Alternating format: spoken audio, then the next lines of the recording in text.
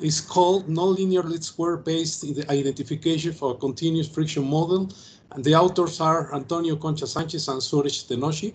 See, one of the authors are in this room. Please speak and put the presentation, please.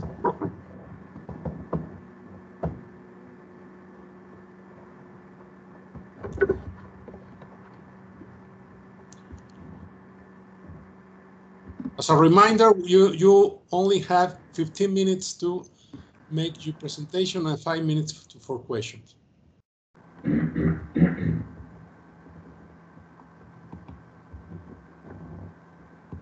If Antonio Concha or Suresh Tenoshi are in the room, please.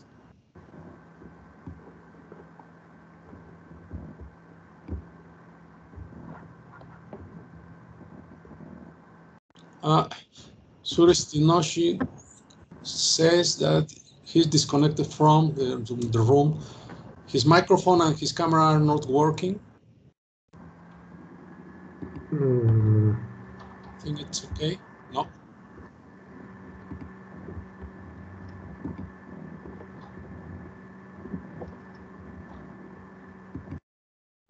A ver, déjeme ver qué pasa con Suresh y Tenoshi. Okay.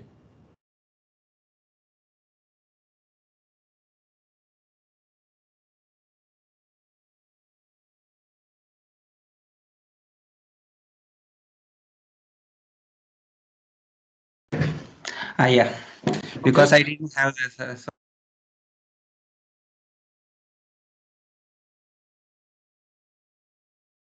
No, there is a problem with the microphone of Suresh Tenoshi.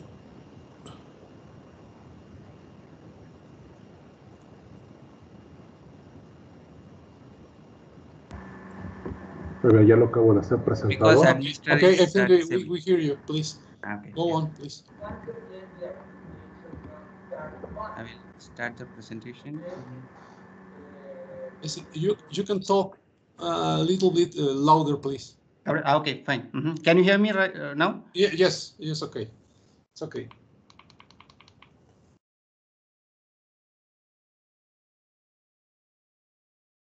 Okay. Can you see my presentation? Yes. No yet. It seems that you had some problems with your transmission. Okay, that's okay.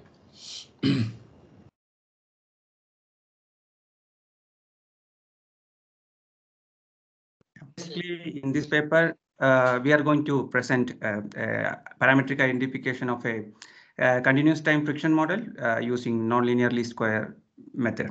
Okay, and this work is done by Antonio Concha Sanchez and myself. Antonio is a professor at University of Colima, and I work at Autonomous University of Querétaro. Okay. So basically, it's like the identification and compensation of friction is very important in motion control systems. It's like because it can affect the performance of the position control. So it's normally we need to identify properly, and you need to perform the compensation for the friction, so that you can have a high precision motion control system. So basically, in terms of identification of the friction, we do three steps. First one is we have to obtain the friction, because we need to measure it indirectly or estimate it. Then we need to decide a friction model, the model which we are going to implement. And the third one is identification method. So based on the friction model, we use a proper identification method. So these are the three basic steps in the friction identification. So in the first one, since the friction force is a function of velocity, in many cases you need to estimate both velocity and friction.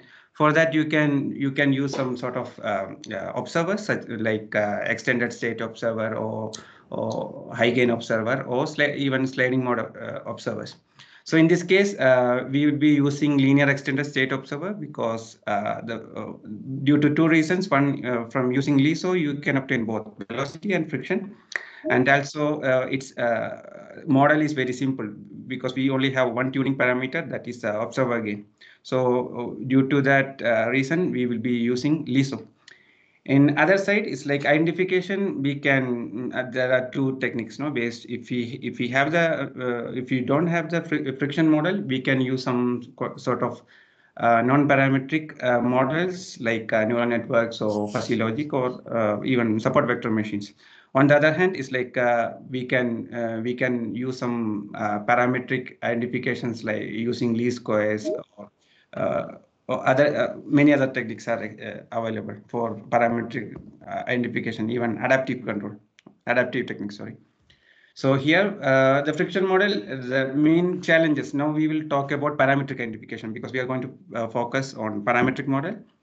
The first challenge is the friction model itself, because most of the friction models are reported are like non-linear, has a non-linear parameterization and are discontinuous.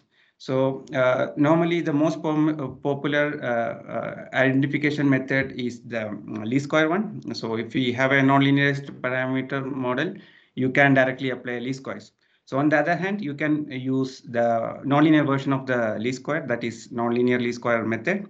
But one challenge there is the proper choice of the initial conditions. If you choose, if your estimations, actual values and the initial conditions are very far, you can end up in a wrong estimation. So that's a one challenge in nonlinear with the nonlinear least square. Other is the from the point of view of theoretical analysis. For example, if you use discontinuous models in your analysis, anyway, in order to prove the stability, you need to find the derivative of the system dynamics. So if you have a discontinuous model, friction model, normally it is we can't find the derivative at zero velocity, so it can cause some difficulties in the theoretical analysis. That's another challenge. And one more thing is like we have to have some sort of comparative studies with the model what we are going to use. In this case, we are going to use a continuous time friction model that we will compare with the discontinuous one. Also, we will compare with the non-parametric model using neural network. So these are the main objective or motivations of this work. So we will go to the friction models. First, we will focus on this classic model that you can see that's a discontinuous one. So it is normally used to model the Stirbeck effects, Coulomb friction, and viscous friction. So that's a classical model. And on the other hand, we have a continuous version of this model. This is proposed by in another work. So here, the thing we can see is like the second one is it contains tan function, so it's a continuous. You can find the derivative at zero velocity. That's an advantage. But anyway, we using the model 2 here, you will have more estimation error at zero velocity. That's a disadvantage. But anyway, what we are going to do here is first step is we will compare the classical model with the continuous model, and we will try to modify. We try to choose the parameters of the continuous model so that it can behave like the classical model. So based on the theoretical analysis, here we have the classical and continuous model. Based on these assumptions, if you choose the parameters of the continuous model according to these equations, we can see that the continuous friction model behaves similar to discontinuous friction model that we have shown theoretically. So this will be like we will be using for as a base for the identification. And now coming to the velocity and friction estimation, as mentioned before, we'll be using linear extended state observer. So for that, we consider a servo here, where we have a friction is modeled using the continuous friction model. And here is the control signal, and using encoder, we can obtain the position of the servo.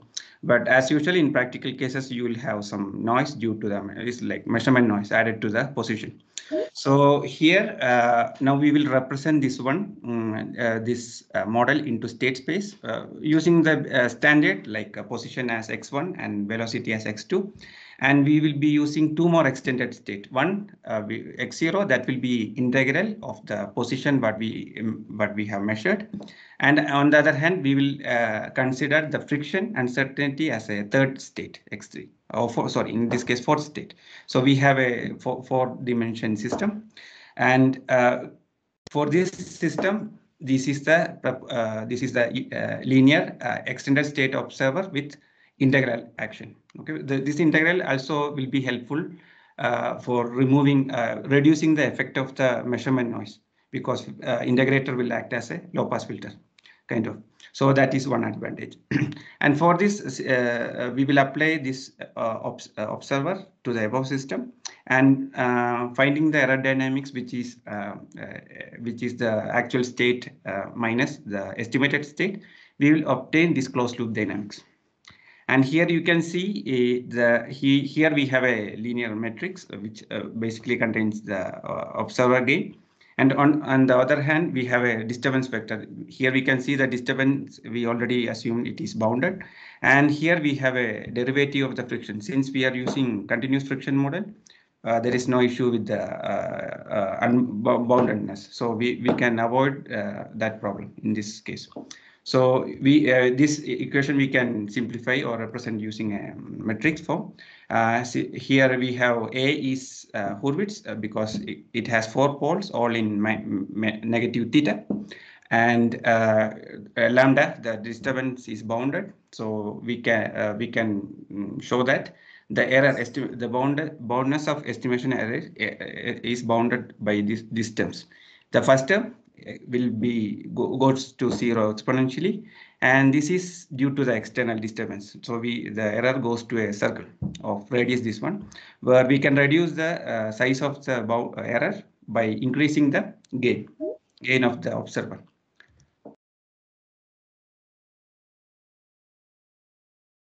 And this is the proposed identification. Here we have in closed loop the servo and observer. Observer will produce the position, velocity, and friction estimation.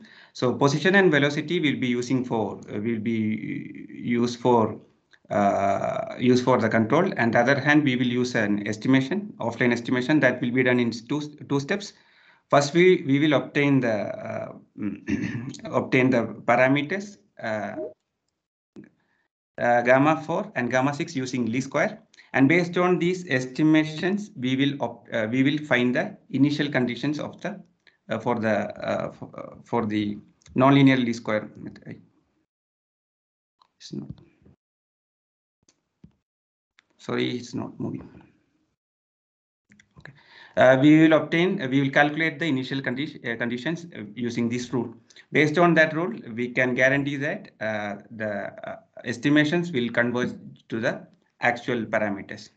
So that's one.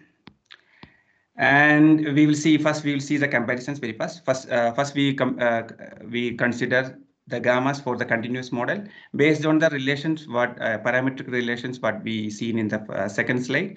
We will obtain the parameters of the discontinuous model, and in the graph you can see both are actually behaves very similarly. So classical and the continuous behave according to the parameter what we have proposed. And now this is the performance of the observer. Only thing here is we guarantee the persistency of excitation in the desired trajectory so that we can estimate all the 6 parameters. So these are the position, velocity, and the friction estimations. And last, we obtain the identification, estimation of the friction. Here we obtain first using the first steps. We obtain the gamma 4 and gamma 6. Based on that, we calculate the initial conditions, and using analysis we obtain very close parameter, which is, you can see the estimated parameters are very close. Also, we use a feed forward neural network with one hidden layer with 10 hidden neurons, and it is trained using Levenberg-Marquardt algorithm with a learning rate of 0.05. And we do a comparison with the parametric model obtained using nonlinear least square, also with the neural networks. So we can see it's like the performance, the identification is good. Finally, we use these two models, the nonlinear least square based and the neural network based in the control, just to validate the compensation. And these are the results we have obtained. We can see that we have a good compensation results. So basically, that's what the paper is. And thank you. Okay, thank you. Anyone has any question? You can use the chat to make the question, please, or directly using your microphone. Questions? No?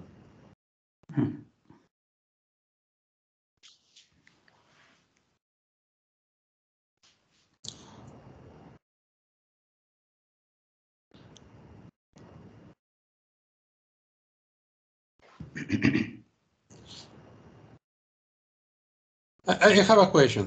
All your results are from simulation. Yeah. Okay, what's going on in the case of real-time experiments? Because using simulation seems nice. Yes.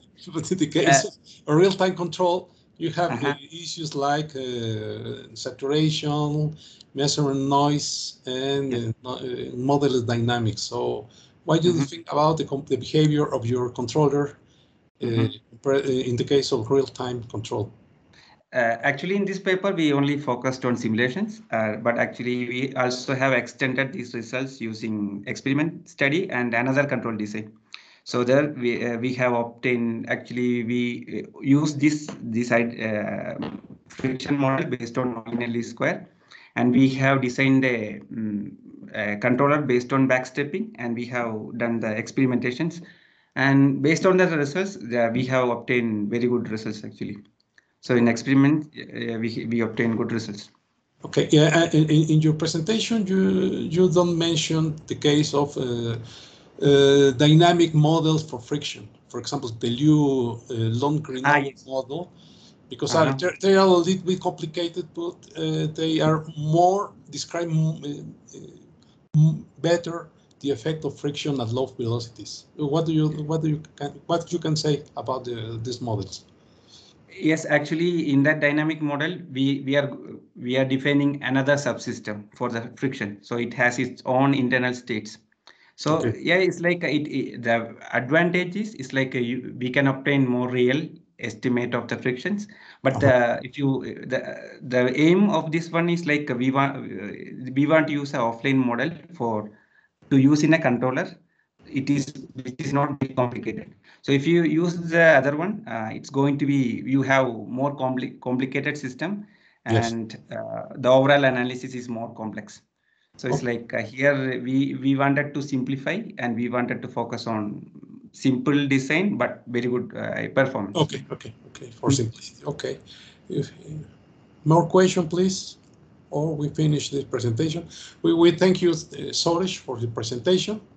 Thank you. Okay, and we pass to the next. It's going to be me again.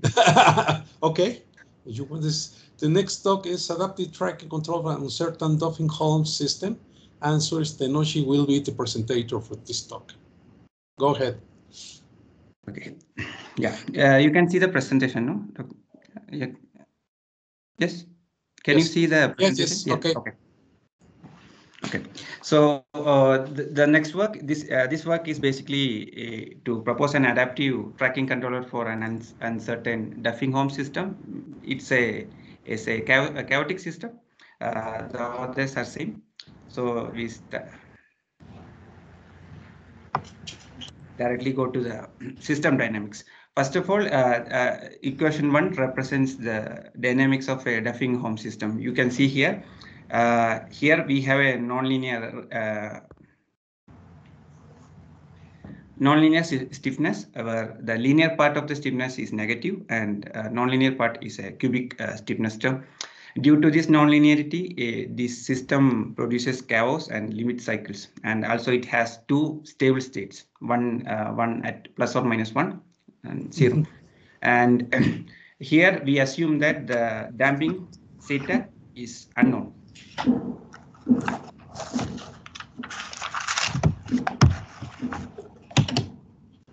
And the control objective for this case is like we are going to consider a reference model with same dynamics but different parameters, which is excited by a sinusoidal harmonic input with where we can choose a magnitude and frequency, so that we can have a desired trajectory from the reference model. So the idea here is to design a controller for system 1 so that it can track the position generated by this reference model. Also, we need to identify the unknown damping factor theta of the actual system. And here for that we will be using contraction theory. Is like is another kind of incremental stability analysis. And there it says it's like we can consider the model reference based adaptive control of form equation 3, where this is a closed loop dynamics of the system that we know. Theta is a function of the tracking error, and here we have a y is the regression matrix and theta is the vector of unknown parameter which are constant. We assume that these parameters are constants. So if you assume if this parameter is linear, if we can parameterize it linearly, we can represent that term using like this, where we have theta hat is the estimate and theta tilde is the estimation error, where we obtain the estimation using this adaptive rule. So we have the equation 4 and 5 as the closed loop dynamics, and if you calculate the Jacobian of equation 4 and 5 with respect to theta and with respect to Z and theta, we obtain one closed loop dynamics as represented in the matrix form. So now applying the contraction theory, we can say if the J is the Jacobian of the closed loop system, and if it is uniformly negative definite, that means if the symmetric part of the Jacobian has negative eigenvalues for entire time, if that is fulfilled, and the regression matrix it's bounded. So if we have this kind of closed loop structure, we can assure that using contraction theory we can assure that the system is semi-contracting. That means the set that the tracking error goes to 0 asymptotically and the estimation error remains bounded. So here what we will do is like we have to design a backstepping controller such that we obtain a closed loop dynamics in this form. So that's what we did in this paper. So for that we represent the system, the Duffing-Holmes system in state space representation. And for performing backstepping design, we define two state variables, theta 1 and theta 2. Theta 1 basically is the position tracking error, and theta 2 is kind of velocity tracking error. So using that one, if you calculate the closed loop dynamics, we obtain these two equations. These are the closed loop dynamics of the system, and here we have the control signal. So now apply. We will propose this control signal, and where the parameter is unknown parameter is estimated using this adaptive law. So if you apply these two equations in the closed loop dynamics, we obtain this matrix. So this is similar to what we have seen in the lemma, the one we use based on the contraction theory, by substituting theta as theta, and if this is the closed loop Jacobian and this is the regression matrix. So now from here it's very clear that this closed loop dynamics is semi-contracting. That means the tracking error theta 1 and theta 2 goes to 0 asymptotically, and the estimation error of the parameter theta remains bounded. So that is what we can see in this theorem. So we obtain stable closed loop dynamics or asymptotic convergence of the tracking error and bounded estimation error. But we can go one step further, because here using this theorem we only can say the parameter estimation is bounded. We cannot say it the estimated parameter converges to the actual parameter. To prove that, we will use the persistency of excitation condition. So this is the dynamics of the set 2 after applying the control. And here we can see, as per the theorem 1, Z1 goes to 0, Z2 goes to 0, and X2 goes to XD. And here we can see that derivative of Z2 is goes to 0, because Z2 goes to 0 and derivative of Z2 is uniformly continuous. So using Barbalath lemma, we can tell that Z2 also derivative of Z2 goes to 0. So equation 15 we can represent in this form. So there we have velocity of the desired trajectory and tracking error. So here we need to see which one goes to 0. In this case, if you have a persistently exciting velocity, the desired trajectory, then only solution is the estimation error goes to 0. So if the reference model is persistently exciting, then we can assure that the estimation of estimated parameters goes to actual parameters asymptotically. So that's a proof. So here we will see some basic simulations. We choose the actual system parameters and reference model parameters. Here basically only difference is the initial conditions, because we have different initial conditions, and we choose the gain as 1 or 2. Here you can see that in very fast, in 5 seconds or 10 seconds, you can see the tracking error goes to 0. And the estimation, estimate goes to the actual value. It goes to actual value in 10 seconds. And this is the control. Only difference here is if you choose larger gains, the tracking error goes to 0 very fast. That's usual, common in adaptive control. And only thing is, like, if you choose large gain, we can see a large transient in the estimation. But at last, both converge in almost in the same time interval.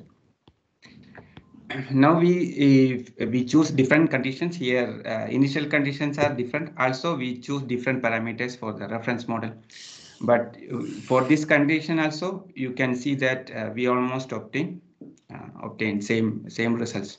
So it's like tracking error goes to 0. Also, estimation error also goes to 0. The conclusion is like we have proposed new adaptive tracking controller for damping of system which have one uncertain parameter, which is the damping. The closed loop and stability analysis theory, and we have shown that the position tracking error goes to 0 asymptotically. Also, using persistency of excitation condition, we have shown that the estimated parameter converges to the actual parameters asymptotically. And yeah, that's a presentation. Okay, thank you so much. I have a question from Adolfo Perrusquia. And the question is, do the states converge to the desired states in presence of a bounded disturbance? And he says, I think that you can only guarantee UUB, uniform ultimate boundedness. What's your response? Okay, does the state No, when we have disturbance, no, we cannot the controller, the one we propose, we cannot guarantee asymptotic tracking. Only we can guarantee the bounded performance. Bounded. Because if there is an external disturbance, you will lose the asymptotic tracking performance. In that case, you need to use some kind of maybe observer for obtaining the disturbance and compensate that. But as per the present design, no, you cannot assure. Only this is for the parametric uncertainty. That's all. Okay. Another question, please. More questions? I have a question. Yes. What is the difference between using a standard Lyapunov function and, in the case of slotting's contraction theory? Okay. What's the advantage of using your approach instead of using Lyapunov functions? Lyapunov is very popular, and we are more familiar with Lyapunov. The thing, there are a few differences between Lyapunov and contraction analysis, because Lyapunov we do the analysis based on equilibrium points. Okay. And in contraction theory, it's like incremental stability. It's like basically you will see, we don't have to know the equilibrium point. It will show the convergence of trajectory to each other. So that's a principle behind contraction theory. Okay. So it's like that will be for observer and controller. I think it's more appropriate, because if you apply contraction, if it is contracting means estimation is going to the actual system. So because convergence of trajectory to each other. So that's the advantage. But the thing is, sometimes contraction theory is complicated for some systems, because here we use backstepping so that we obtain that structure. Sometimes it's going to be complicated. So if you can find if you can apply, yeah, it's good. Sometimes it's complicated. So we have to go back to Lyapunov. So in your case, your results are local, are not global. No, it's global. Because you are using the linearization of the system in your analysis. No, it's actually we are talking about the error. That is not the system linearization. That linearization is for error dynamics Z1, not for X1. Okay. Because we are representing with respect to Z1. It's because we are not losing the nonlinearity there, but okay. It's like we are removing. We are compensating. I mean, we are removing the nonlinearity of Z dynamics. That is the closed loop dynamics. So it's a little different. Not actually linearization, but yes, it's like because that system still have chaotic behavior. Okay. Okay. Thank you, sir. Another questions? No question, no more questions. So I thank the author. We pass to the next presentation. Thank you, Doctor. Okay.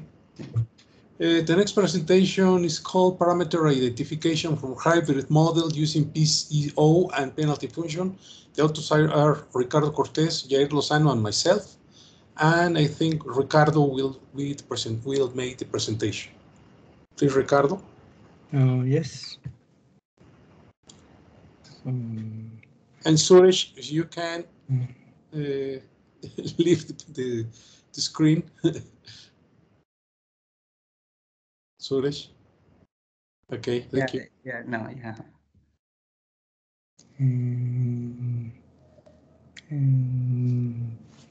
It doesn't give me permission to share the screen.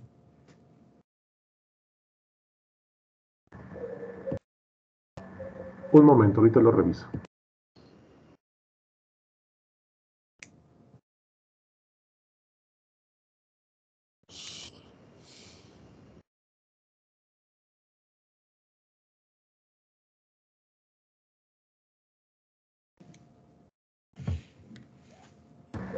Inténtelo de nuevo, por favor.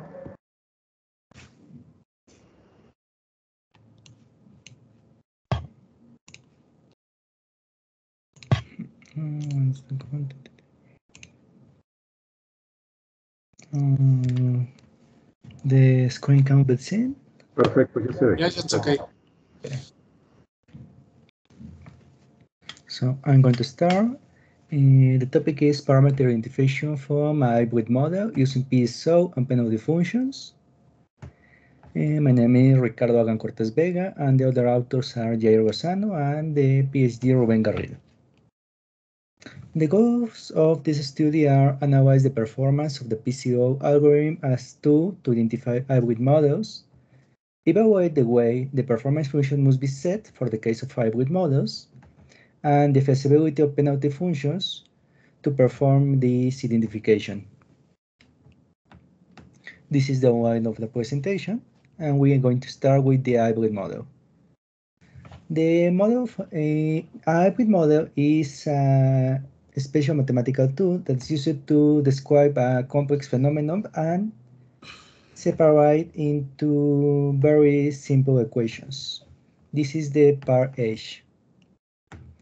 You could see H could be decomposed into more simple equations H1, H2, Hx that are switched based in conditional expression P1, P2, Ps.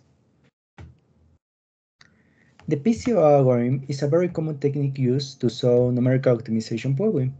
This is based on the idea that each solution is considered a particle that shares information with the other particles in order to minimum a performance index J. First is need to select a feasible set of solutions based on kappa and bar epsilon, that in this case are inequality equation and equality equations. The idea of the optimization problem is to find an optimal value, J star, that minimizes all values of J for the rest of the solutions. The PCO algorithm considers a dynamic of the particles. Each particle has their own dynamic. In this case, we have the velocity and the position in the solution space. We have the term phi1 and phi2 that corresponds to bound signals between 0 and 1 and are generated by random. The term P and L are weight terms that determines the importance of each one.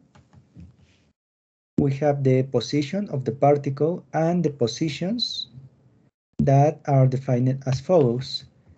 This is the position star E. This is the best position from the particle if. This means the position of the particle E are saved and is selected the one that minimizes the term J of the performance function J. In this case, the position star is just the best position in the actual position of the swarm. The parameter identification of a hybrid model requires to consider a virtual model. In this case, we have a physical model, and we need to emulate that physical model using a virtual model. In this case, the model is proposed as follows. We could see that we modify this theta, that are the parameters of the system, with theta hat, that are estimated parameters. In this case, we need two elements. First is the data acquisition. We need to make a set of experiments in order to save data from a file to make the comparison. The minimum data required is the input of the system U and the measurable output G.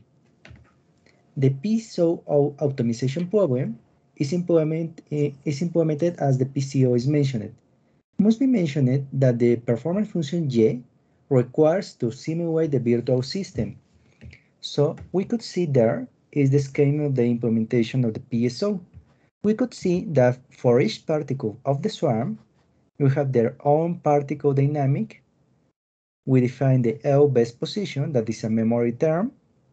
We have the virtual system and a dynamical simulation that tests the estimated parameter, is tested in the virtual system, and is compared the virtual output and the real output in order to determine the term J, the performance function.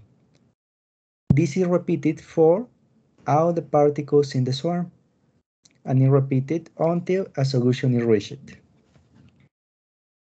In this case, for the classical system that doesn't have hybrid behavior, the performance functions could be seen as this. This gives the absolute value of the real output and the virtual output generated by the particle. But in the case of the hybrid functions, we have that we make the switching between them based on the terms P1, P2, Pn. To solve this problem, we propose another suitable performance functions. We consider this term eta g. This eta g is a penalty functions. This means we consider all the cases, H1, H2, Hn, but we decrease the cases when are not considered, and we set that eta g as 1 for the case when the switching case must be applied. This is to avoid the switching between functions. In this case, we are considering a case of study is a shared memory algorithm is a model of force. We have this model. We have a temperature that is a dynamical element. We could see that is modified by alpha and beta. This is the temperature. This is the input. You could see that is a square term because it's the current. The current increases the temperature of a metallical element without considering the current sense. And we have the ambiental temperature. We could see that we have a term gamma that depends on T and the derivative of T. We have that this hybrid function is the following. It could be seen that it's a sigmoid and change between the positive value of the derivative and a negative value of the derivative. In this case, we have a first performance functions that considers the switching process, as you could see. This is the model, and this is the real output. In this case, it's a simulation. And this is the second case. This case considers both of them at the same time. First term, second term. We have the terms eta 1 and eta 2, and eta 1 is defined as follows. We could see that depends of the temperature of Tb and a term Ke. This is the why the performance functions could be seen. We could see that eta 1 is 0 for the case below before 0 and become 1 very close to 1 in the positive values. Eta 2 is positive in the case before 0 and after 0 becomes near to 0. In this case, the terminal Ke modifies the speed. The speed required to become 0. You could see when K is 4, the change is very slow, and we change for 50, become very, very, very fast, almost immediately. In this case, the results shown is from a simulation setup. This is the setups used. The PSO has been tuning with the raised tau. We have a Runge-Kut integration method, and we define Q1 and Q2 as 50. At the same time, we use 30 times the execution in order to perform the statistical analysis required.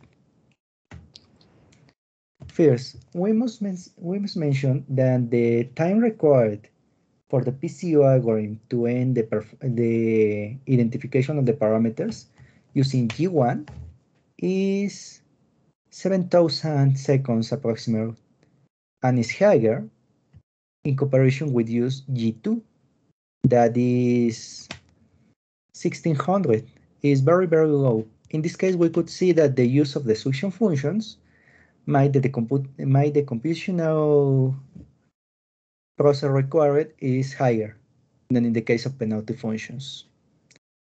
We could see the median of the estimated parameters of the EC-meow model. We could see that using G2 is similar or is more close than the original elements of the model used to the test. In this case, we could see the output. The blue elements are the original model, and we could see that the ones obtained estimated with G2 are closer than the ones estimated with G1. In this case, we also studied the deviation.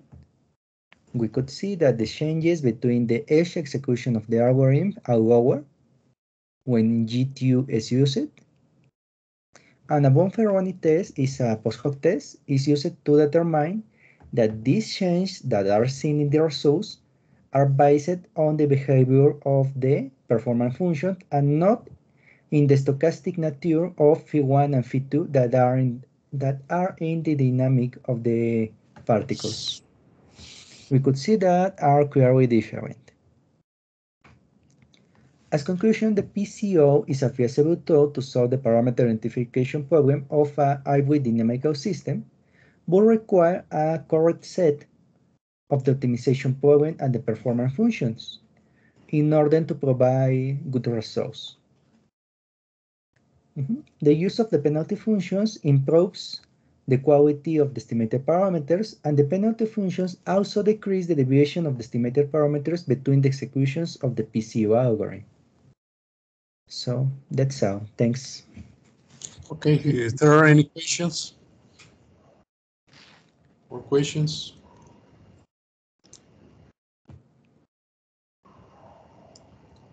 For questions, you may use the chat instead of talking in your microphone, or you can use your microphone.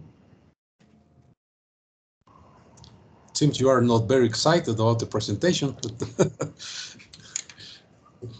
Okay, I have a question, Ricardo, even if I am the author, one of the authors. What is the role of the persistency of the excitation in your approach? In this case, the persistent excitation has not been tested, the change of the persistent excitation. The excitation signal has been a Diophine oscillator that provides several spectral components and assure the persistent excitation in classical algorithms. In this case, we didn't take into account, directly use a signal that fulfill the requirements. In the case of measurement noise? That's a very important point. In this case, we are considering that the performance functions and the penalty functions use that term, the derivative of the temperature. The time derivative. Okay. In that case, a problem in the experimental with the temperature is that poses very, very much noise measurement. Yes. For a practical implementation, must be required, could be used a dead zone, a filter, but that is future work. Because you have measurement noise, you may obtain a lot of switches. Yes. The noise. So yes. You need to attenuate the noise, the measurement noise. Yes, or discard some part of the measurements around the zero. Okay. Okay. If there is any question, please. No.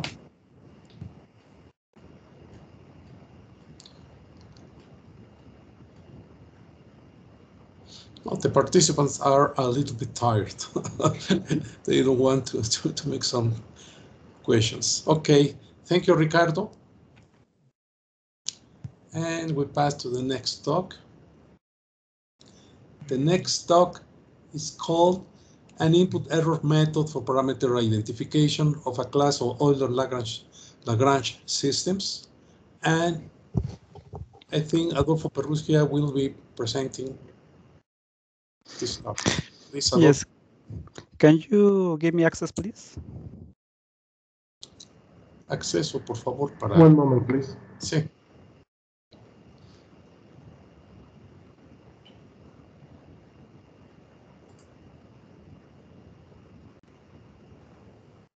He's ready now. All right, go ahead, try it now. Perfect, thank you. Can you see my slides? Yes. Perfect. So hello, everyone. Hope you are doing well. In this time, I will present the work named Input Error Method for Parameter Identification of a class of Euler-Lagrange systems. And this work was made by Dr. Ruben Garrido, Dr. Wen Yu, and by myself, Adolfo Perrusquia. So parameter identification is a well-known control method problem which seeks to estimate the parameters of a system. These parameters give useful qualitative information for controllers gain tuning of model-based feed-forward and feedback controllers. There exist several kinds of methodologies to estimate system parameters, either offline or online. For example, least mean squares, recursive least squares. Neural networks can be used, which work in open loop and require bitwise stability, which is not always the case. Other methodologies work in closed loops, such as adaptive controllers, sliding mode identification, which exhibit good control results and parameter convergence is achieved on the fulfillment of a persistent excitation condition. Most of the identification algorithms are offline and do not give a convergence analysis result, either using the PE condition or using offline or online methods. So the main motivation is that there are two main techniques that are used for parameter identification in the last decade that are named the closed loop output error and the closed loop input error. So that are given by these names. And here, on the one hand, the closed loop output error, it requires value of the parameter estimates obtained previously using under open loop conditions. In mechanical system, for example, it uses filters to estimate the angular velocities and accelerations, and hence biased estimates are obtained. This method does not present stability analysis or convergent results. On the other hand, the CLIE or the input error method, it has been used to estimate parameters of a DC servo mechanism. It constructs an estimated model of a DC servo mechanism in closed loop with a PD control law. So in this method, stability is analyzed without considering disturbances of the PD condition. So motivated with these two examples, this work reports an online estimation, parameter identification algorithm using a clear approach for a class of Euler-Lagrange systems. And we consider two cases, exact model matching and estimation error. So the class of Euler-Lagrange systems that I'm going to talk about is given by this kind of equation, where these J, R, and P calligraphic are the M times N matrix of inertia, of dissipative terms, and compliance terms. Here Q and C are the non-conservative forces, and QC the conservative forces. So we can express this dynamic equation in this form, where A, C, V, and D are given by this expression. So these are the parameters that we want to estimate. And this particular form is needed for this particular approach because we avoid the measurement of the second derivative of the states. So here is the diagram of the proposed approach. First, we have the Euler-Lagrange system that is controlled in closed loop by a PD control law. So here, the main idea of the P control law is to stabilize the Euler-Lagrange dynamics, not to converge to zero or converge to a desired trajectory, only to stabilize the system. Then we construct an estimate model of this Euler-Lagrange system using the same PD control law, but use the states of the estimated model. Here we use the input error of the real system and the estimated model to update to feed an identification algorithm in order to obtain the estimates theta. So basically, this is the main diagram of the identification technique that is proposed in this paper. So we have a PD control law given by this form, where we have the proportional gain, the derivative gain, and we add the persistent excitation condition. So in order to guarantee parameter convergence. So the Euler-Lagrange system under this PD control law gives this closed loop system, which can be parameterized as linearly using a product of a regressor and a parameter and a vector of parameters. Here, the regressor phi is given by this matrix, where the O times symbol means the Kronecker product, and here Beck is the vectorization of matrix A, C, and V. Also, if we have the parameterization of the Euler-Lagrange system, we can make also the same to the estimated model. Here, the estimated model uses the estimates of A, C, B, and D, and we use the same PD control law with the same gains and the persistent excitation signal, but using the signals of the estimated model. So the closed loop error between this and this give this equation, which can be parameterized using a regressor phi y and a vector estimates theta hat. So here I have the same structure, but One important thing of this model is that we don't need that this regressor is built of measurements of the estimated model and not measurements of the real system that can be noisy. So that's one of the main advantages of this approach, that our regressor only contains measurements of the estimated model. So first, let's consider the exact model matching case, where the identification error can exactly estimate the Euler-Lagrange system parameters. So we define the error between the Euler-Lagrange and the reference model, which satisfy this equation, and the closed loop error dynamics is given by this part. So you can see that only appears the regressor that contains only the measurements of the estimated model, which is very useful because we can avoid to obtain biased estimates when we start to obtain the parameters of the algorithm. So we define the input error as the difference between the estimated model and the Euler-Lagrange system, which satisfies this equation of error. Our first main result is stated in theorem 1, which says that if the parameter estimates theta are updated using this gradient update rule, and this condition is fulfilled, then the parametric error, the error and the states of the estimated model and the regressor will remain bounded, and the input error converges to 0. So you can see the paper to refer to this theorem result. And to guarantee parameter convergence, we need to fulfill the following condition, that is a persistent of exciting condition. That means that the product of the regressor phi y is not singular and bounded in any window of size t plus t. Now consider the estimation error case, where the identification error exhibits a small and irreducible error due to noise, disturbances, or model dynamics. The closed loop error is given by this equation, where this epsilon is given by this expression and is an irreducible error, which is greater than 0, but bounded. So our second main result is given by theorem 2, which establishes that the error dynamics trajectories are uniformly and ultimate bounded, and the parameter estimates theta hat remain bounded under PE conditions. So will converge to same term values, but their value maybe not will converge to the real values, but will be bounded. So that's a very important result. The performance of the proposed approach is assessed using a 4-degree of freedom robot actuated by a DC motors endowed by a gearbox.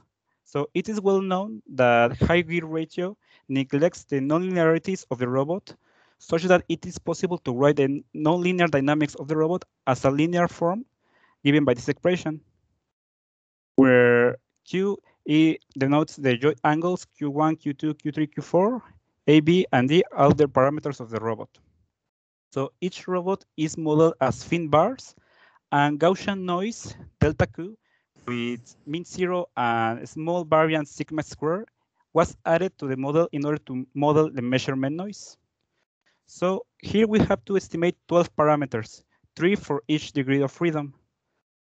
The PE signal is designed as a sum of sinusoidal functions with low frequency to excite the robot modes and keep tracking a smooth trajectory. The PD gains are tuned manually until trajectories of the robot dynamics were stabilized, and the final gains were set to 12 and 5, where I is the identity matrix of 4 times 4, and the update gain of the gradient update rule is given by gamma equal to 20i. So here are shown the identification results that estimated parameters converge to the real values as is shown in this table. Here are the real approximate values of the robot estimates, and here are the estimates that we obtain using the identification algorithm, which are very close to the real ones, with a small error or small parametric error. To verify the reliability of the approach, we use the final estimates and compute the next feedback linearization controller in a tracking problem. Here, the results show accurate and good tracking results. And we also use the mean square error to show numerically the effectiveness of the approach. So The results are given by this equation, which seems that are very small error using this technique. So in conclusion, this paper provides an input error identification method for parameter identification of a class of Euler-Lagrange systems. The regressor uses measurements of the estimated model states instead of the states of the real system, such that noise and high-pass filters are avoided. Stability and convergence of the complete closed-loop system is assessed using Lyapunov stability theory under PE conditions, and numerical simulations are carried out to validate the approach. So that's all for my presentation. Thank you. Okay, thank you. Any question, please? You can use the chat.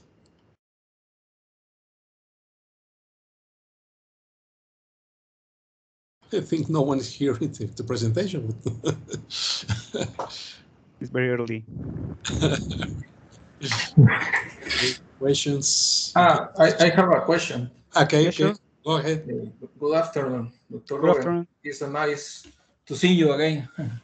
Okay. Are you planning to test the identification method in experiments also? Yes, it's also planned to test it using another approach, using a composite update rule that will take into account another methodology to reduce the estimation error that is given by this part. Here, we are trying to use a composite rule in order to reduce this estimation error and to test, but the main problem is how to design the persistent excitation condition. Since we are applying in robot manipulators, the persistent signal has to be accurately designed in order to avoid damage to the robot and the environments and its surrounding environment that can be very dangerous. Okay. Yes, maybe you can use a robot, no? Also, because you simulate in a robot, maybe you can do the experiments in a robotic system, maybe. Yes, you can do it in a robotic system. But the main problem, as I told you, is that robots are very dangerous for estimation. So we have to use a very accurate persistent excitation condition. Okay. Okay, thanks. No worries. Other questions, please? Any questions? Sorry. No.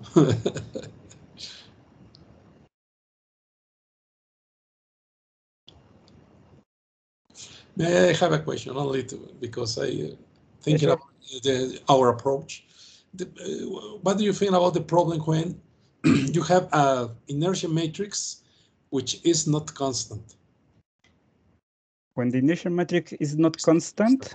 Remember some years ago we talked about this problem. For that reason, we abandoned this problem because it's easier to use a constant matrix. But what happens in the case of a non-constant matrix? In the case of a robot manipulator without transmission, without gears? Without gears, the main problem that is that the inertia matrix makes the parameter estimates will be non-linear. We have no linear parameters, so we cannot apply this technique. Directly, no. Okay, so we need to think in another way to solve the problem. Yes, because that's the reason that we have to use this. Let me show. Yes. We have to use this specific form in order to apply this method. Okay. Okay, thank you. And congratulations for your presentation. And thank you. Okay, the next talk will be the name of the next talk is Bio-Inspired Optimization to Improve Neural Identifiers for Discrete Time Nonlinear System. The authors are Felipe Guerra, Ramón García Hernández, and Miguel Llama. I think Miguel Llama. I saw Miguel Llama. So, please, your presentation. Yes, I have a problem. Juan Felipe. Okay. Go ahead, please. Miguel Llama, now you can present. Okay, can we access to No, you already have the privilege. Yes. Beg your pardon? Is Juan Felipe Guerra the presenter? Ah, sorry. Yes, he is the presenter.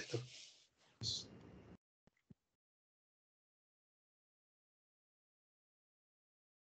I have problem with the webcam. Okay.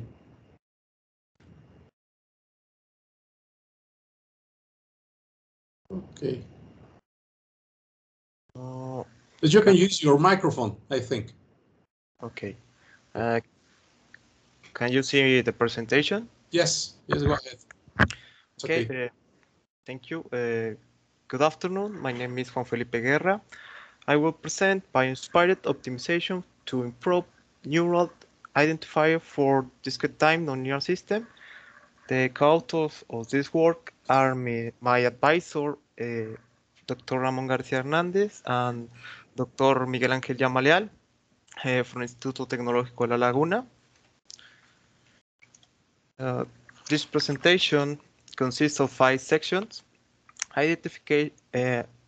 introduction, neural identification, bio-inspired algorithms, experimental evaluation for a 2-degree of freedom robot, and finally conclusions.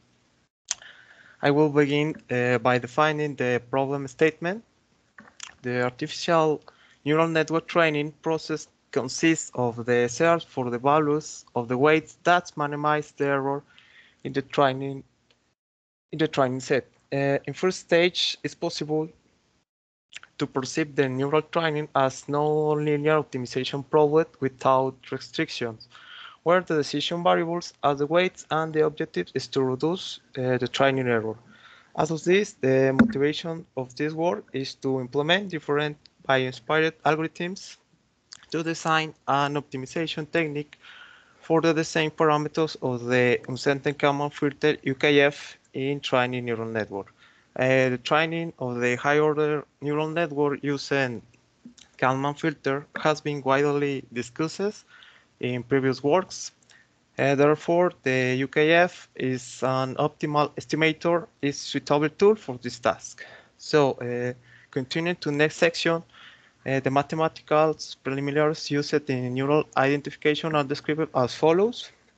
We consider a discrete time nonlinear interconnector system that can be represented in nonlinear block controllable form, MBC, incorporated by R blocks, as shown in equation 1, where the system states are denoted by vector chi. The f and b are nonlinear functions with initial conditions equals 0.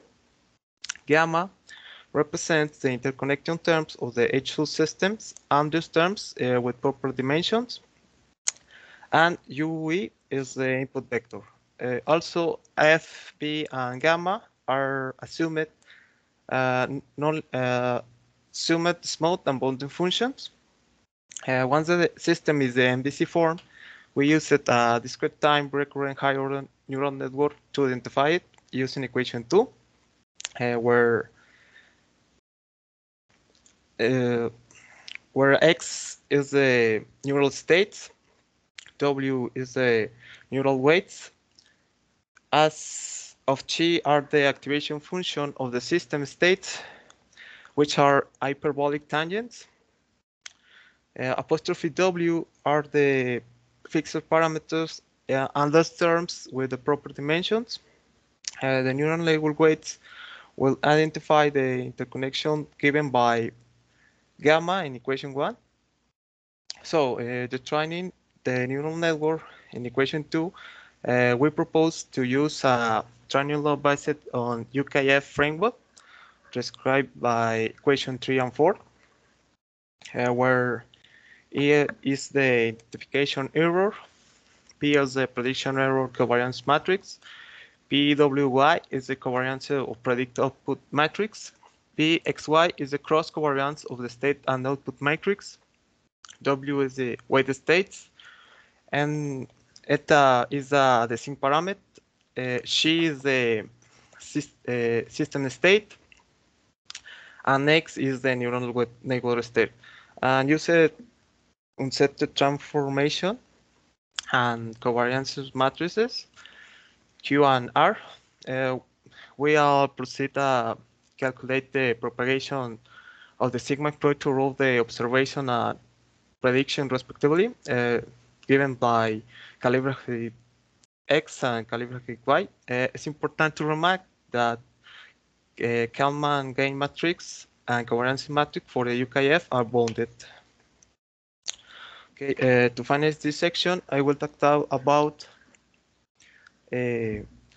optimization objectives. Usually, covariance matrices are isolated as diagonal matrices with entries P0, Q0, and R0, respectively. Given that typical these entries are defined heuristically, this work proposed the use of multiple biospirit algorithms to compute online such entries to improve the UKF training algorithm. So the following section shows the candidate algorithms for the optimization task. There are multiple interpretations to define biospirit algorithms. For this work, I describe it as meteoristic methods that are grounded in natural phenomena. This can be physical, chemical, biological, or social.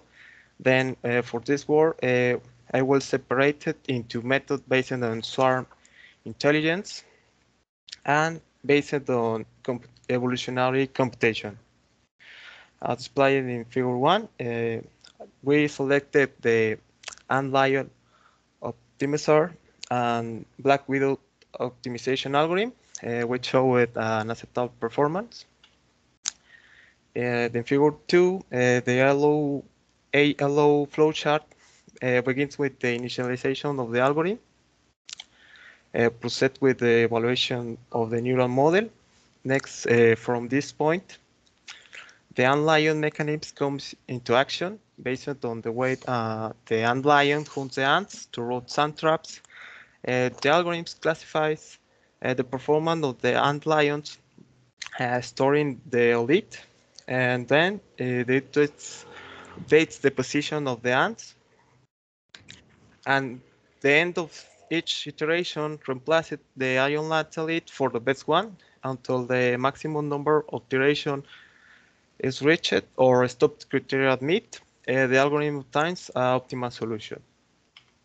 Similarly to the ant-lion optimizer, the Black Widow optimization algorithm begins with same steps: the algorithm initialization and neural model evaluation.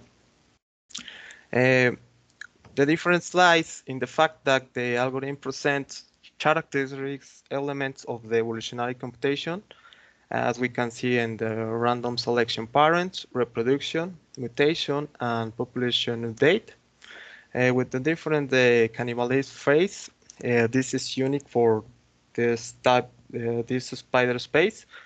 This adds to the algorithm greater computation between individuals, given good results. And finally, when max generation is reached, the algorithms obtain the optimal solution. In the next section, I will talk about the experimental evaluation in simulation for a robot manipulator. And the figure 4 shows the robot parameters.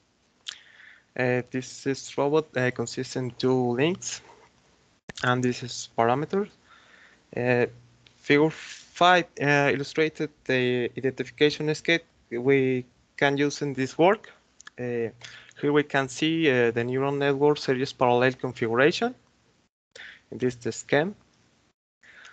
Okay, before continuing, I must explain which parameters will be optimized by biospirit the algorithms, including the condition used. The goal of the optimization is to find the values that initialize the covariance matrix for UKF training law. The algorithms are tested under 25 simulation, were performed with 25 iteration, an initial population of 50, 36 variables. The lower bound of the 1 times the square, an upper limit 1 times 10 to the 12, and simulate time of the 5 seconds.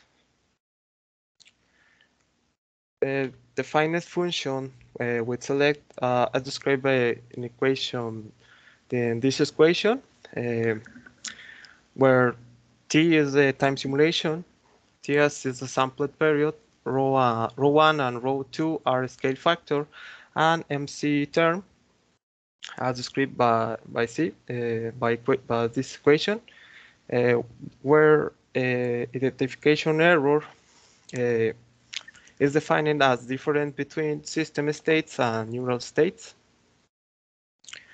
To conclude this section, the best result for SAL tests as shown in following slides. The input signal were selected this way to demonstrate the performance of the neural identifier. This is the input and position for joint 1, and the input of position of joint 2. It's important to remark that the initial condition of the neural identifier as well neural weights were selected randomly. Identification error remains between the range of the ±2 degrees for the first joint, as shows in figure 8 and figure 9, and for ±4 for the second, both with better performance in the Black Widow optimization algorithm. Then using the convergence curves, we can observe the performance of the algorithms, the advantage of the Black Widow optimization algorithm over Antlion optimization is demonstrated in figure 12.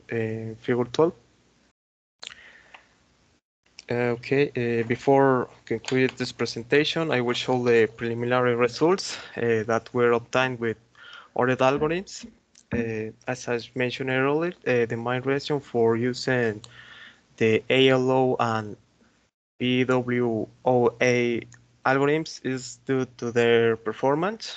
We can check with the convergence curves in figure 13. Tell you the value of the objective function in each iteration, showing you evaluation. I can see the good performance the both algorithms. From this information, we reach the following conclusion. The poor performance of the algorithms as polar bear optimization and Firefield algorithms is mainly due to the number of the individuals in the initial population and the number of the iteration performed. Generally, the swarm intelligence algorithms are faster than evolutionary computation algorithms. Even the differential evolution algorithm has an acceptable computation cost and shows a hasty convergence.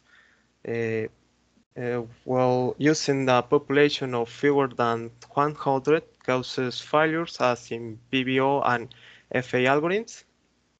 The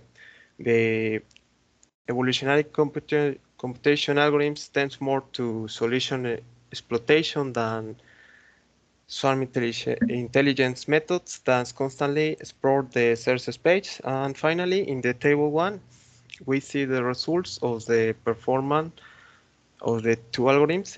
Considerable improvements are present, approximately 56% using the ALO algorithm and 79% with Black Widow optimization, compared with the heuristic selection without optimization. Here concludes my presentation. Thank you for your attention.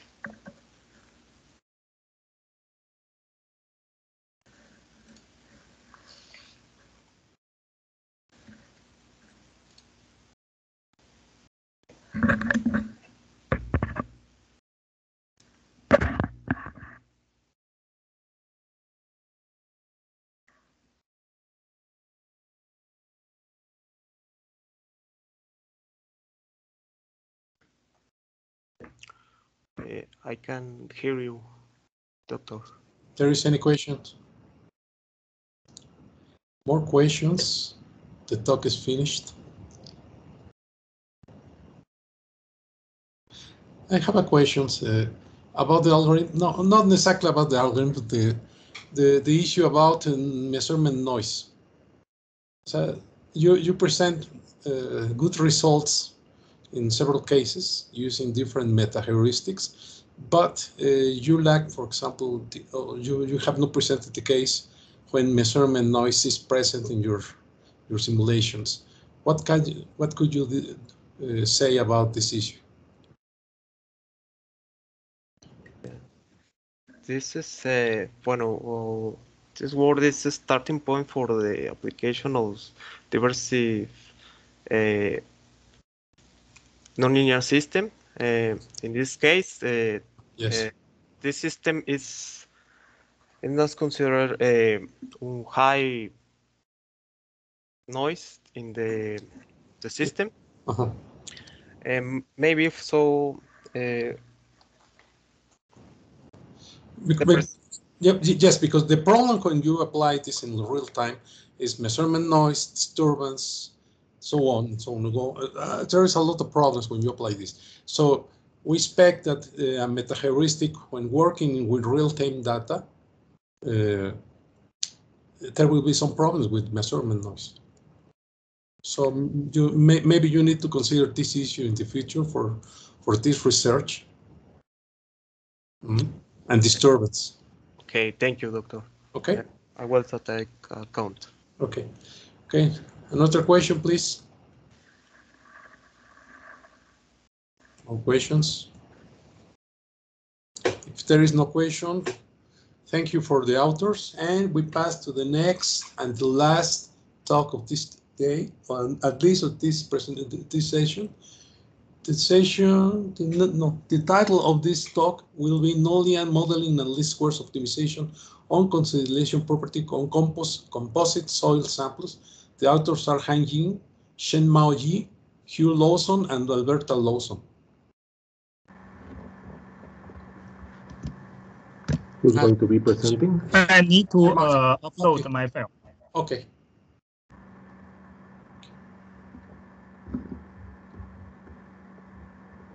Valente, the author needs permission for his presentation, please. Ready, permission granted. He can now present now. Okay, thank you.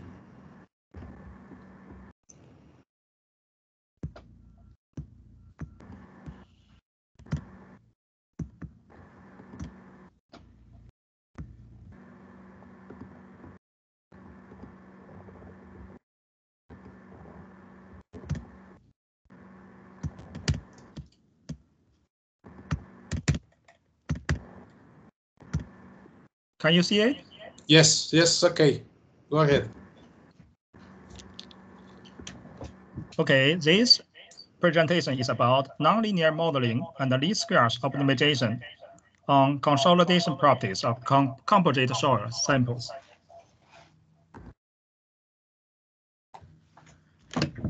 So Dr. Han Yin has prepared these slides, and I'm Dr. Zheng Mao Yi, and I will make a presentation on her behalf. Okay. This is a quick outline. And we will focus on the basic physics index, self-weight consolidation lab test, modeling on consolidation, optimization on consolidation parameterization, as well as the numerical result. So Dr. Han Yin is the associate professor in civil engineering of Southern University, and her main research interest covered hydrology and hydraulic modeling, water resource management, geotech, geophysics, as well as hydropower engineering. And I'm Zheng Mao Yi. I'm currently a professor in electrical engineering.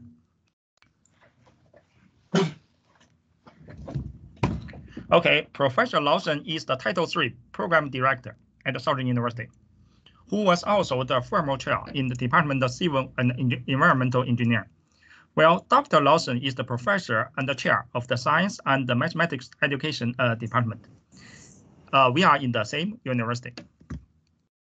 So a quick introduction. The nonlinear least squares estimation is proposed to determine the physical index and the self-weight consolidation properties of a diverse composite samples being homogeneous out of the tube samples taken from various volumes in Louisiana. Because of the high sensitivity of soil, low pressure loading system has been applied. So the self-weight consolidation was conducted with stretches ranging from 10 to 600 PSF and one unloading segment at 200 PSF. We have a two typical data analysis approach using Casa-Grandes method or Taylor's method. One is also based on the log time method. The other one is based on the root time method. Well, the key parameter turns out to be the coefficient of consolidation, and which requires a lengthy and multiple procedures and manually. Well, in this research, we propose a simple hyperbolic tangent model, and the parametric optimization is then conducted using the nonlinear least squares estimation. The data points are collected from 0 to 100% deformation, and they will be used to optimize the coefficient of consolidation, CV.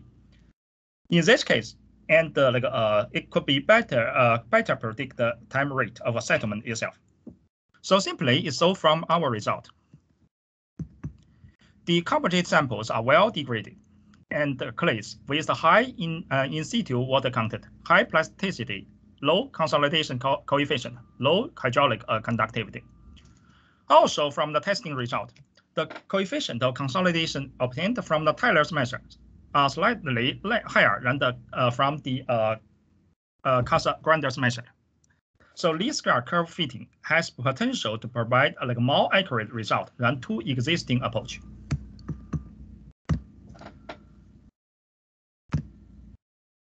So all the experiments are scheduled under ASTM standard. Okay, so the numbers are listed in this table. The tube samples are taken from different volumes and homogeneous in our lab. The water content and the specific gravity are first measured on a homogeneous sample. The mixed slurry samples are examined to manually remove the gravel-sized debris like the broken cells. The water contents of 3 composite samples are also measured and recorded. Because of the high sensitivity of oil, the low pressure one-dimensional loading is used for consolidation. Therefore, the stretches being covered right here range from 10 to 600 PSF. We also have one unloading segment at 200 PSF. So we will introduce 2 techniques being mentioned already. The basic physical index are listed in this table, covering the specific gravity, the water content, organic content, liquid limit, plastic limit, as well as the plastic index. In these figures, it simply shows us, and the high plasticity index comes from the relatively higher organic content. Simply, it shows that the composites are well degraded. Now we make a comparison, like I said, between 2 existing approaches, log time method and the root time method. And the data are under loading segment with the stress of 25 PSF applied to the specimen homogeneous from the site 1 sample.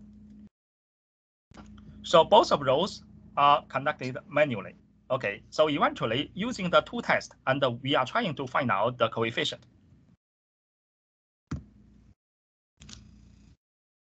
So for all the composite samples in the different locations, evaluate using 2 measures and being mentioned, log time and the root time.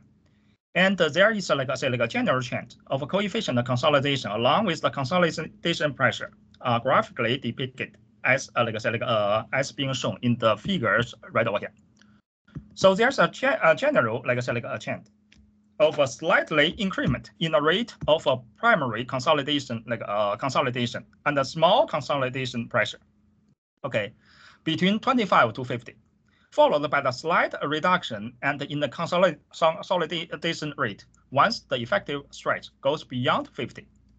So through the comparison among 3 different sites, it also indicates this coefficient CV for the 3 samples in the site number 1 range between 0.9 to 1.9, lower than that of like set 2, 1.5 to 4.5 square feet per year. And we have the same consolidation pressure being applied. That is 20 to 600 psi. So that is based on the traditional approach. Now we want to introduce our new approach, that is the modeling on consolidation. And before we do that, we also need to use some background information, because we will have the popular one-dimensional consolidation model turns out to be relatively simple. It has so many assumptions. We have the constant total stress, constant permeability coefficient, constant volume compressibility coefficient. Now it also considered right linear elements of a soil, so that the vertical direction seepage flow takes place. Then simply it has been simplified into the partial differential equation. So this second order partial differential equation will show us the model of a consolidation. Well, U right here is the excess pressure. Z right here represent the element types in the certain layer, and T is nothing but the elapsed time upon loading. So now we have a numerical solution for this. The coefficient of consolidation can be formulated by this simple, mathematical expression. So now, we have our K, which represent the permeability constant. We also have our MV, which represent the volume compressibility coefficient. We also have the R W, which turns out to be the specific weight of the water itself. So we have minor assumptions. They could not be could not match the real world problem. Therefore, we also need to introduce the alternative measure. Okay, so we can say the two measures, Casa-Grande and the Taylor's measure, are already discussed. Okay, because they are a graphical technique. Usually, it's a very lengthy process, and it requires an additional amount of the time. So also, among a different approach, let's take a look of the comparison between those two at first. The first one, log time measure, is more popular than the second one, which is a root time measure, and which is to locate the elapsed time T50 and at first. So what is a T50? Simply, we can so. It takes for the soil to reach 50% of primary consolidation. Then we call it a T50. Well, the corresponding vertical deformation simply we call D50. So T50 and the D50, they are corresponding to each other. Both of those and tell us the same thing. That is 50% of our primary consolidation. In this case, empirical solution has been widely applied in practice. So this empirical solution, we have a constant TV50, which can be find out from the different lookup table or handbook. Okay, well, what is HDR? HDR turns out the maximum unit distance is also equal to the half of the specific height. We call it a double unit. Okay, so eventually this numerator is supposed to be a constant in certain case. So the most important thing for us right here is a T50. Which turns out to be the elapsed time to reach 50% of primary consolidation. This is the parameters we are focusing right now. Okay, this time factor and the maximum unit distance, they are constant for each test. Therefore, the CV coefficient and will be determined uniquely by the elapsed time T50 itself. Also, the deformation curve generally starts from 0% on top until 100%, on the bottom, because this deformation has been considered to be increased downward in this direction. Now, the testing curve in the Casa-Grande's measure simply represent a hyperbolic function. In that case, we have already proposed this new model. So this new model turns out to be the nonlinear model, and it has a center point. This center point is associated with our T50 and the D50. Okay, and also we will use the log scale instead of a regular T50 and the D50. Oh. In this case, and we can have a new hyperbolic consolidation model and being formulated as this equation.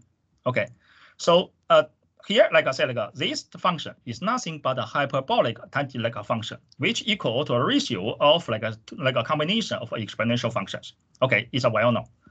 So now take a look of our new model. In our new model, actually, we have 3 parameters. We have a capital A.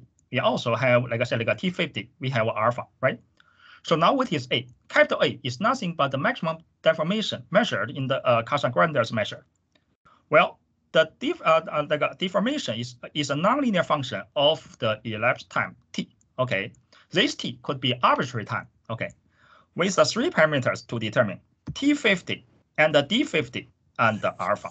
Okay, so this is, like I said, like the model we have already, like I said, like proposed.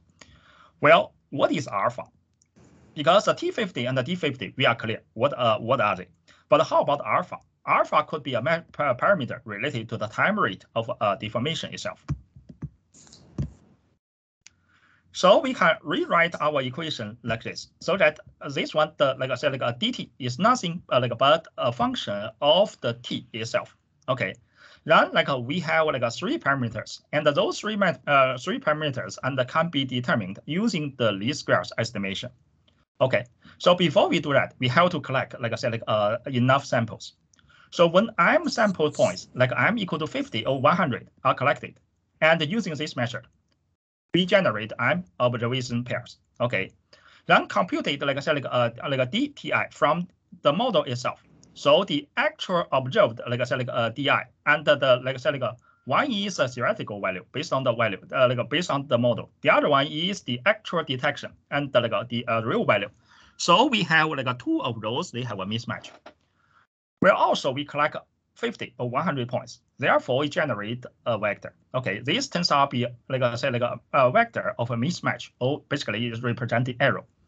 Now we have M observations, so you generate M vector.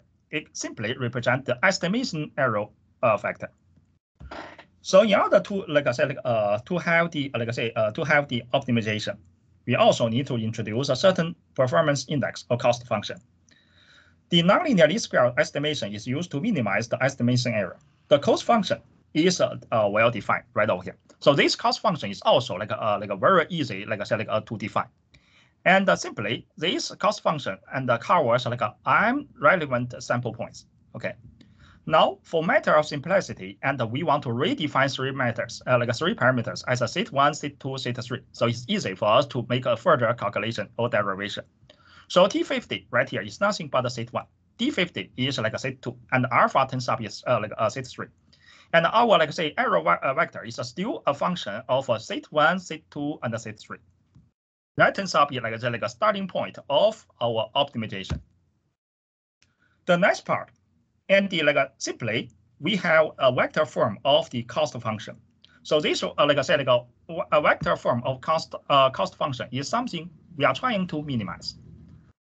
So before, like I said, we can solve it, we have to calculate the gradient term and the Jacobian. Okay, the gradient term of the cost function is derived by chain rule. Okay, and then is also involved the Jacobian of R set itself. And additionally, we can call the Hessian, and which is computed by the chain rule once again. Okay, so this turns out to be the Hessian being formulated. In our next slide, and we want to introduce our numerical simulation, where the Hessian of a nonlinear least square cost function simply consists of a term with a first order partial derivative. But it also covers additional M terms with a second order, partial derivative. Now in numerical simulation, for each iteration, okay, the nonlinear model could be linearized by the first order Taylor series expansion about a certain state K. Okay, so the higher order terms, in our case, they are neglected. In this case, we can also generate, the normal equation in the matrix form and the optimal solution in the least square sense. And both of those are formulated as the 2 equations right over here. Okay, so basically, we generate, the pseudo inverse. Now, if the matrix right here is non-singular, simply in all our case, this matrix is non-singular, so we won't need to worry about this one. Then the parameters of vector right here can be determined, iteratively with initials. After initial value has been assigned, and then what happens right here? We have 2 different approach to determine our T50 at the end. Okay, now we know T50 is the most important term, and we want to determine. Okay, so it's possible we only compare and the first case, and we want to compare the mismatch of the first component of a set I and a set I plus 1. Set I and a set I plus 1 are two, arrow vectors, and in different iteration index. Well, the first component is nothing but set 1 itself, OT50. Okay. The first case, we only want to compare the progress of the T50 itself. Now, if this one and between two different steps, if the difference is less than a certain tolerance, very small number, then iteration stop. So this is one way. Another alternative way, we want to consider all three set 1, set 2, and set 3, all three parameters. So in that case, we have a multiple parameter case. All of those are subject to estimation. In this case, we have to introduce the Euclidean norm in order to make make a comparison. Okay, so then we have an Euclidean norm of the difference between the two vectors, set I and set I plus 1. Then still, the Euclidean norm turns out to be a scalar, so we can still set up another tolerance in order to stop our iteration.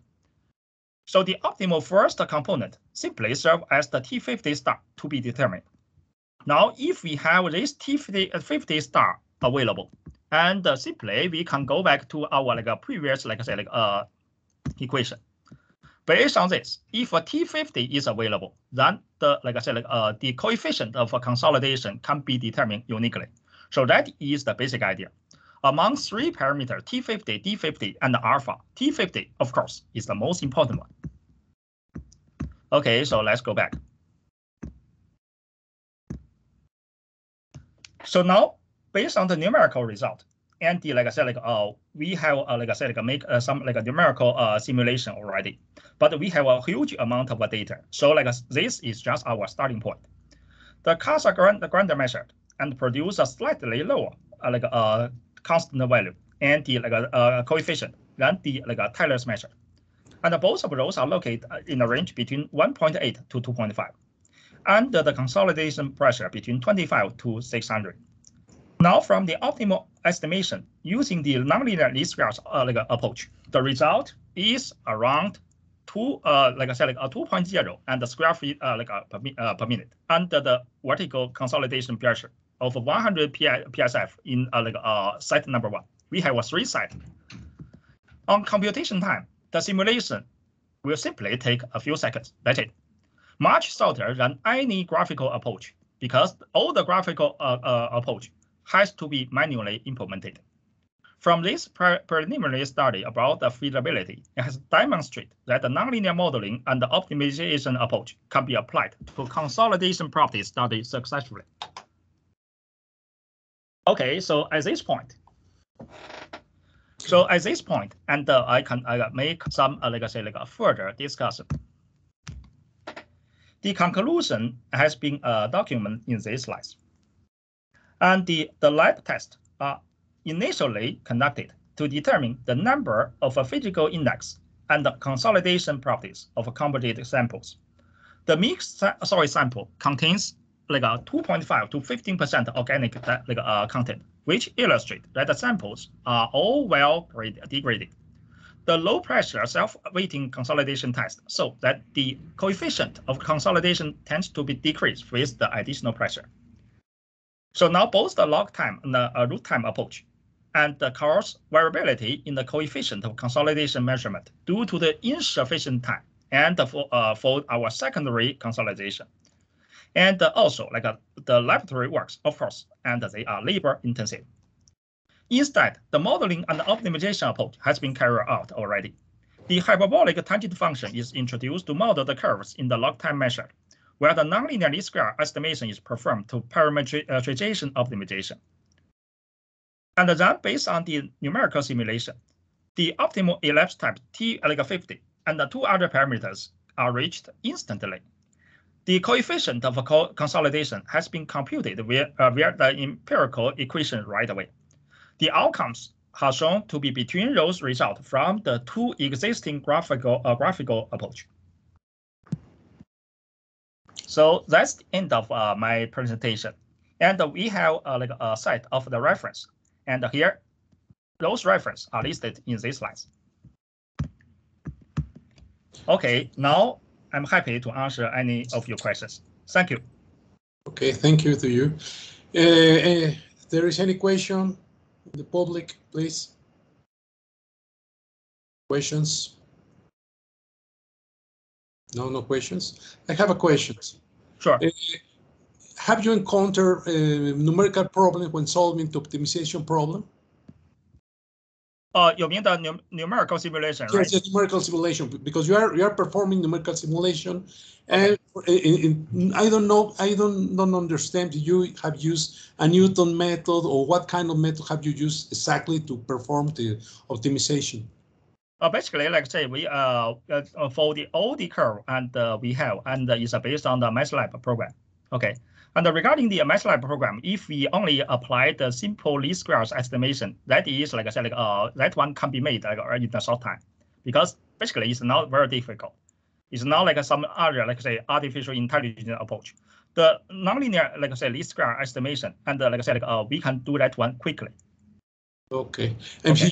Yes, in the case you use another kind of sigmoid, and you are using parabolic tangent, you can change this curve to, for example, to obtain a simpler Jacobian. Could you consider this situation? Yes, you are using the tangent, the hyperbolic tangent. You could use, for example, another logistic equation to reduce the computation time. Have you comments on this issue? Oh, so far, like I said, like this hypertangent function is the only one we have tried.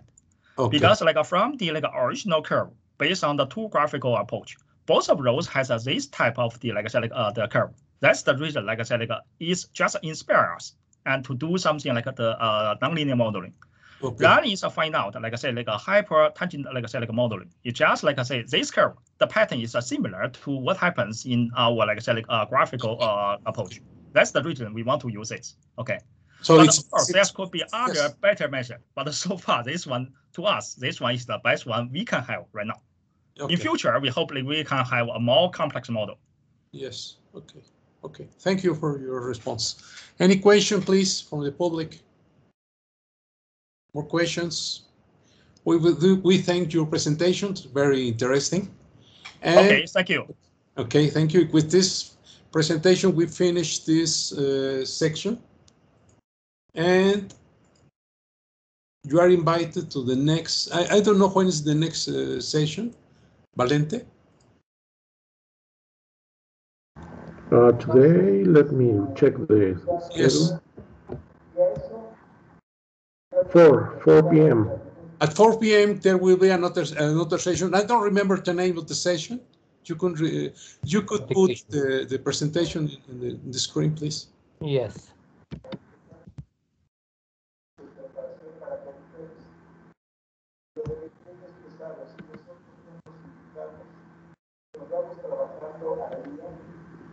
No nada extraordinario, simplemente he cumplido con lo que se aspira cada día, es mucho más fácil llevarla.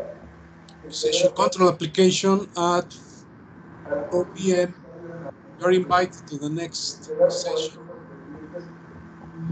in about 2 hours. Okay, thank you. We finish this session and goodbye. Gracias.